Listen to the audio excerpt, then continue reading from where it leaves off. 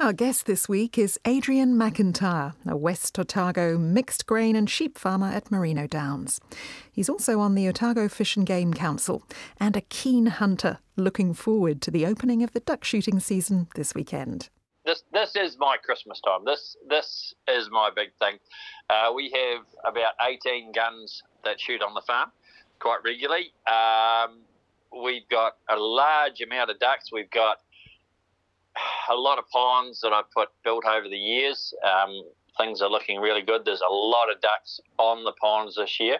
And with the late harvest that's been happening in West Otago over the last 6 weeks, the ducks have certainly built up in certain areas. Yes, why is that? Last year, duck shooters would have found that the harvest was done, farmers put it in the silos, they regrassed their paddocks, re-sowed their paddocks, so the food source for the ducks disappeared in a very short time.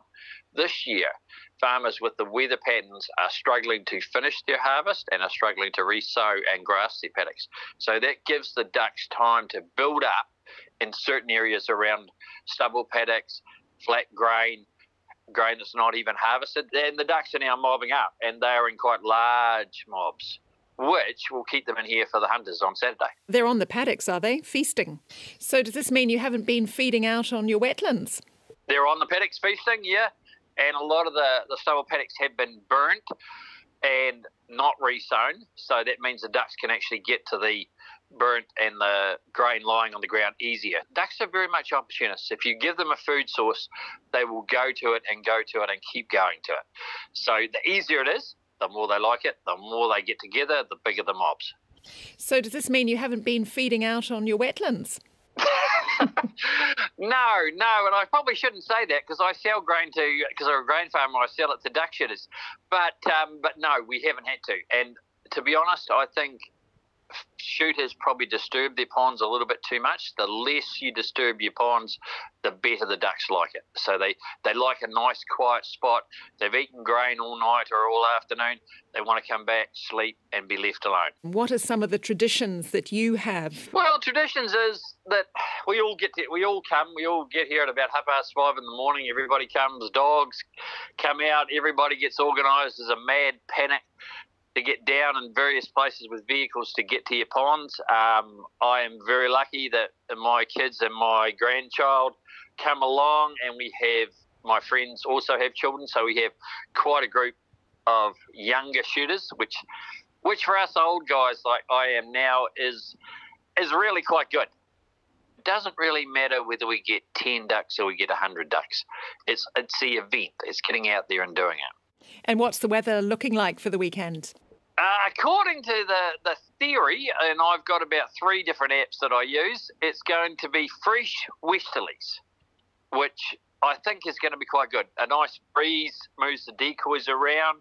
I don't really want it to rain really hard, otherwise a lot of our shooters will go home early, go watch the rugby or their kids. But if it's reasonably warm in the mai and there's wind, moves the decoys, keeps the ducks working to fly against the wind, then the shooters will stay there and we'll have a good harvest. Now, what is the key to bagging lots of birds in your view? The key is go to the ducks. Don't expect the ducks to come to you. A lot of our hunters have had the same mai set up for the last 50 years. Change whatever the ducks, wherever the ducks land or are doing whatever the duck's doing, whether it's with a caller or with a deck chair with a camo net. Go to where the ducks are coming in. Don't expect them to fold up nicely in front of your mai. You've got lots of kids, you say, around at duck shooting time and in the mai.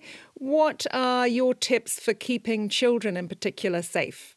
It's basically treating them respect for firearms. And I mean, a lot of our kids in the mai have started with 410, but that does not necessarily mean that they've had ammo in those guns. They've got to know how to use them.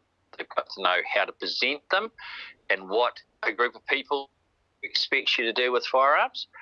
So when the shooting comes along, because the ammo's in my pocket and I put one shot on their gun, they know the safe direction, they know the rules, and they know what the rest of the group thinks they should do. And it's all about being part of the group and a standard and having fun. And chocolate goes a long way. What do you say to those people who would like to see duck shooting banned, as it is in some Australian states? They fear that some ducks are not being killed instantly and left to suffer. I harvest everything on this farm as ethically and as humanely as possible, whether it's my sheep, my cattle, lambs. I'm a hunter, I deer hunt, I harvest everything, I shoot to reduce pain as much as possible.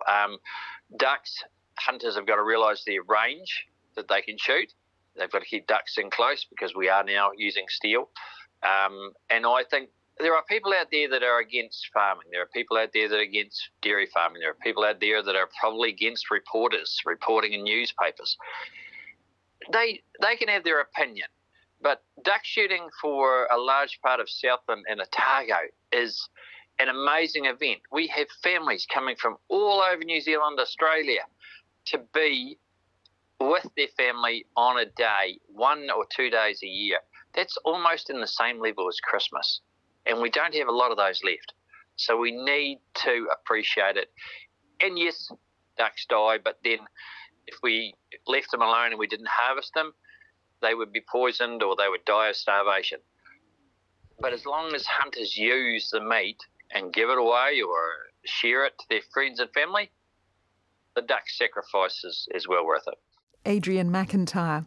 He says his small grandson has his own camo gear, earmuffs and glasses at the ready to take part in his first shoot.